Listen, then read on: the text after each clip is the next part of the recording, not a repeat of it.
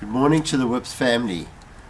I welcome you to our short assemblies once again, and today to the boys and girls of WHPS I want to celebrate a very special day. It's called Mother's Day, and all of you would have celebrated that yesterday in one way or another.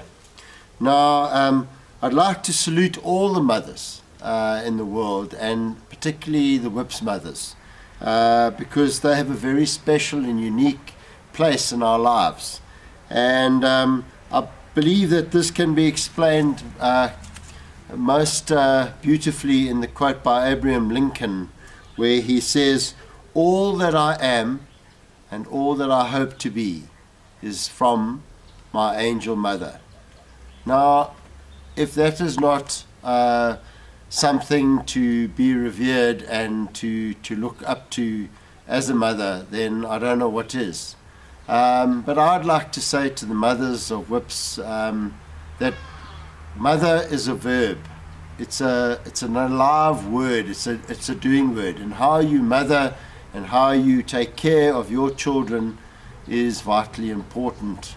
And the response to that is that you do this without expecting anything in return, and that is what is so amazing about mothering and how you mother your children. Now I think in terms of that, I think we need to remember that our boys and our girls here will treat their mothers in a certain way, and here I challenge you, the children of WHPS, the boys of WHPS, that you will be kind and gentle, that you will be supportive of your mothers, that you give of yourselves and you take care of them in every way. And I want to say that you will show love and affection to your mothers, because I believe that is what you will do. We know that mothers are particularly superhuman, and it's often said that at times nothing is lost until your mother says so. Now, we know that we are able to salute mothers on this special day, and I believe that it is one of the happiest days of the year when we celebrate Mother's Day. We look to our mothers, no matter what age we are, for their guidance, their support, and certainly their unstinting care for us. Now, I want to end this assembly with a prayer before I explain some of the ways we're going to try and stay connected during this term. Lord God, we thank you for our mothers. Thank you for giving them the hearts that love us unconditionally. They will stay with us forever. Today, as they are by our sides, and one day when they are no longer with us to take care of us, they are always with us in spirit.